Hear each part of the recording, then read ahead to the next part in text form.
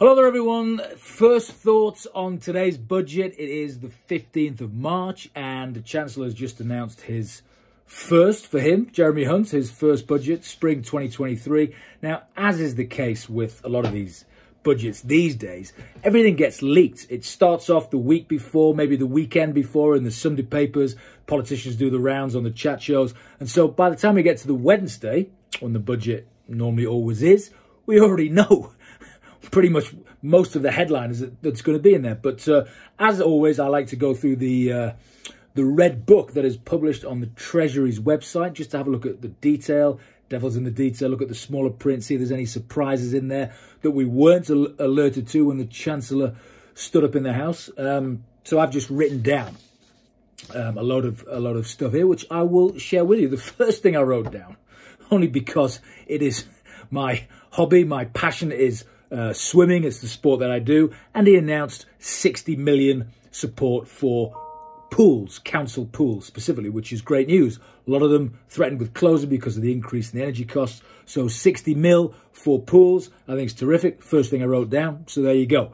Right, what else have we got? Oh yeah, debt. The debt figures. I mean, this just eye-watering amount. So our national debt right now stands at £2.5 trillion. Can you imagine that? 2.5 trillion. That is 99% of gross domestic product. So the value of everything that we make, that we produce, goods, services, everything that we as a society put out, or GDP, the debt is exactly that. 99% of that. I mean, it's just incredible. So, you know, he's coming up with ideas to get the debt down, but it's just a huge amount. I mean, basically, to put it into perspective, the tax take a year is about 900 billion. And 100 billion of that goes on paying debt, servicing the debt. I mean, it's just, I mean, so that's like a ninth of all our tax take goes into pay off servicing the debt and the interest payments. I mean, it's just crazy. Anyway, what about other economic indicators? So inflation. Now, the good news is that the Bank of England, the Office of Budget Responsibility, they all concur pretty much and say, look, we've turned the corner on inflation, which has been an absolute nightmare for so many months now. It peaked around about 11%.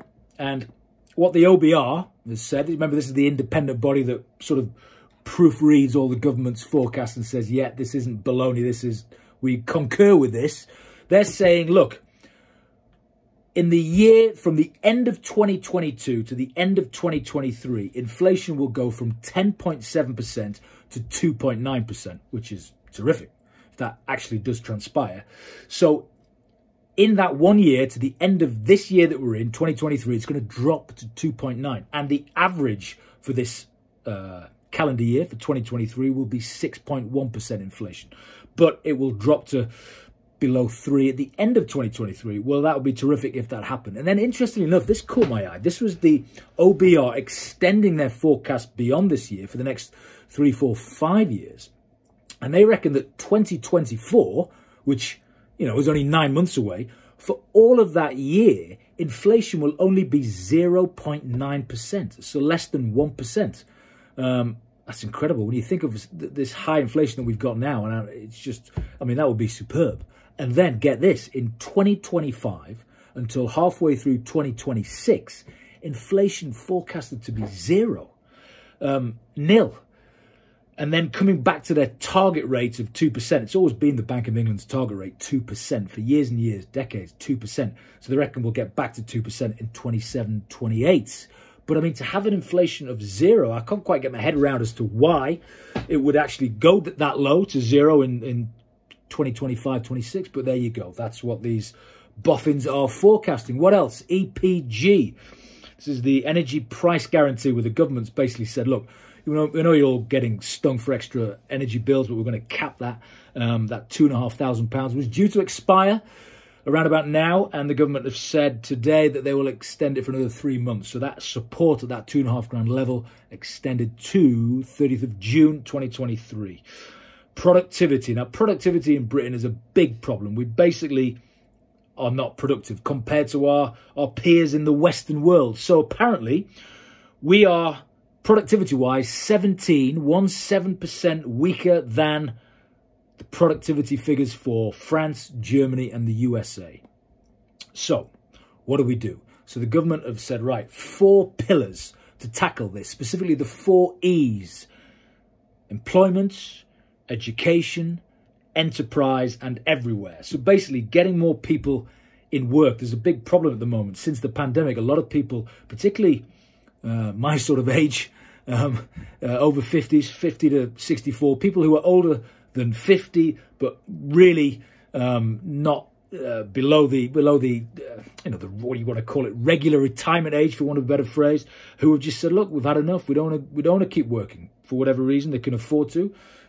They must have done well to save enough to afford to. But listen, that's up for them. But the Chancellor said, look, this contributes to our lack of productivity, that all these people, silver surfers, have retired from the workforce, to encourage them to get back. This is one of the 4 E's, the 4 pillars. Get them back. And I'll come on to talk about what exactly they're going to do. Education, committed to increasing education, more opportunities. Enterprise, introducing enterprise zones and various other things. And everywhere, the 4th E. And that's all about levelling up and make sure that it's not just the South that benefits from any attempts to increase productivity in UK. So the 4 E's there: employment, education, enterprise, and everywhere, to boost productivity in the UK. So childcare, one of these, again, that was trailblazed in the media before. 33 hours, 33 hours a week to help the childcare costs, which apparently are already available to 3 and 4-year-olds, but that will be extended from kids from 9 months to 3 years. That's going to be phased in over the next few years. So that's a big commitment by the government. I was looking at the costings. That is going to cost about $5 billion a year to do that. But no, very welcome indeed. Again, all about helping to get the product. It all comes back to this central theme: productivity, getting people back to work, because they may got the childcare contributed for, helped by the government, get people back into work, increase productivity. Now, corporation tax, 25%. 25%. We knew that was coming in. There was talk about backlash from the Tory backbenchers, and was it really going to come in? Could they convince the Chancellor to do a U-turn? No, they couldn't. It's in. It's starting from 2 weeks' time. Corporation tax going up to 25%. So what Jeremy Hunt has done to appease big business, because the point is that big business is saying, look, people won't want to come to the UK to set up shop. Multinationals will go elsewhere. They might go to the Republic of Ireland or elsewhere, not the UK, at 25%. So Jeremy Hunt said, look, I'm going to bring in this new regime. It's called expensing capital expenditure. And what it is, it means immediate write-off for capital equipment. Now, a lot of big, FTSE 100 companies are capital intensive in that they spend a fortune on equipment and machinery and plant and everything else. And in last year's autumn statement, they already announced that there will be £1 million, that you can have as an immediate tax write-off. And that will affect 99% of the businesses. I mean, it'll be enough for 99% of businesses. But for the 1% who are mega multinationals, who are really going to come a cropper with this 25%, mind you, I'm not saying that the smaller individuals won't as well, smaller companies, of course they will, but to appease the big boys, what the Chancellor says, look, assuming you're spending millions and millions of pounds on capital equipment that's going to sit on your balance sheet. I don't know if you're in the mining industry, if you're a listed miner and you've got to spend, hundreds of thousands of pounds on machines, you'll get immediate tax write-off. Not just the 1 million cap that's in there now, unlimited. For 3 years. This is going to apply from 2023 to 2026.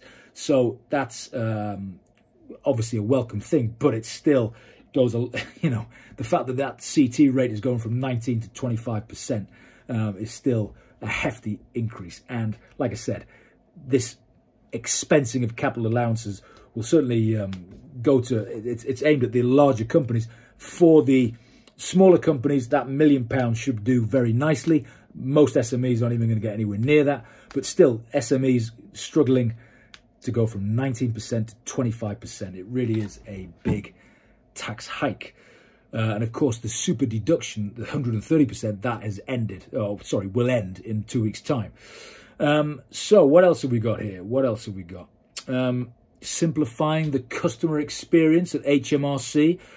Now, if any of you tried calling HMRC in the helpline, you can be stuck on there for ages. I mean, often over an hour. And the government realised that, and they're trying to make things a lot more easier. And basically having all your tax affairs that you need to speak to HMRC about under one wrapper online. Now, actually, that's already in place for businesses. You're a business, you've got your own company, you can look at one place, one website to see all your corporation tax, your pay as you earn, your VAT. But apparently they're rolling this out to individuals as well. And I actually thought the individual tax account was pretty good. So I don't know what they're going to do specifically, but that's going to come in. Enterprise zones. Now, we've had enterprise zones rehashed for so many years. They've been around for 60 years in one various guise or another. Basically, it says, look, if you open your business in one of these designated areas, will make life easier for you by giving you certain tax breaks on stamp duty, on business rates, on capital allowances, various things. So the various parts of the UK have been designated new enterprise zones with the aim of encouraging direct investment in those areas. VAT and pharmaceuticals. Oh yeah, so nothing much in the VAT world other than the services provided by staff employed by pharmacists extends the scope of medical provision. So if you're a doctor, you're a dentist, you don't add VAT to your services, this will now be extended to pharmacists, apparently. So that's good news for them. Now, one of the headlines about the pensions, lifetime allowance. So this is the amount that you can save in your pension pot at the point of which you crystallize your benefits, which means draw your pension, and you won't get hit for tax. Currently, it was £1 million. Now, £1 million may seem like a lot, but if you've been a frugal saver and you've got, let's say you've got 100 grand or so put away by the time you're 40 odd, if you've got reasonable IFA looking after your pension pot, you should quite legitimately expect that pension pot to double, say, every 10 years. So if you're starting off with 100, 150, it's going to double to 300 to 600. My point is, you could quite easily breach the £1 million allowance through no fault of your own, just for successfully investing it, even if you haven't put any money in it for donkey's years, in theory. So the reason that they're scrapping that £1 million and actually making it unlimited is to encourage, again, it comes back to the 4 pillars, the 4 E's, employment, getting people back to work to increase growth and productivity. So they're saying, look, a lot of these people coming back will be encouraged to come back because of these pension reliefs, that they can now put in more into the pension and not get taxed on it when they come to take it. Same goes for the annual allowance. Now, this is the annual amount that you can put into your pension. Currently £40,000 will be increasing to £60,000. So more can be put into the pension. Now, next one on this theme is called the MPAA, the Money Purchase Annual Allowance. And this says that if you've already started to take your pension over and above your tax-free lump sum, so your pension, you're drawing it, you're paying tax on it, but you may still have other business interests. Now, from a tax planning angle, putting corporate pension contributions in is a great way to get your corporation tax bill down. So let's say you got to an age, you've still got a business, you're an entrepreneur, you haven't retired as such, but you've started taking money from your private pension for whatever reason. You are previously limited to only be then put $4,000 a year and get tax relief contributing into the pension or a separate pension. And that has increased today from 4,000 to 10,000. So if you've already started taking your pension or one of your pensions, you can still pay into a pension and get tax relief, but it's £10,000. Now, if you haven't already started taking your pension, that is going to be £60,000. So that is very generous indeed. So just an overview there on my initial thoughts of what was in today's budget. I think, unfortunately, that there was no U-turn on that corporation tax. I think it will really stifle a lot of growth. I mean, all this, talk of annual allowance and everything else. Listen, that ain't going to do much in terms of promoting the growth. But having a low tax regime would have done. You only have to look across the pond at how well the Republic of Ireland have done since they introduced 12.5% corporation tax. They've never looked back, and the economy has grown massively because of all the likes of the American tech firms who are based in Dublin, because they pay low rates of tax. But that's the paradox. It's because it's counterintuitive, but it does work. Economic theory says that the lower the tax rate, the more tax revenue you're going to generate, because people are happy to pay that amount, and it will boost productivity and you'll get more out of the economy. But obviously the government don't seem to buy into that, and they think that increasing the tax rate, the corporation tax rate, is the way to go. I certainly do not. I'm an advocate of exactly what the Republic of Ireland have done, and I think that the productivity will be increased had they slashed that headline corporation tax rate instead of increasing it. So there you go. So just an overview there of today's budget, the theme being how do we increase UK productivity, and the 4 E's: employment, education, enterprise, and everywhere being the cornerstone of what the budget was all about. But if you like this video, and I hope you do, please do subscribe. And as always, I'll see you soon.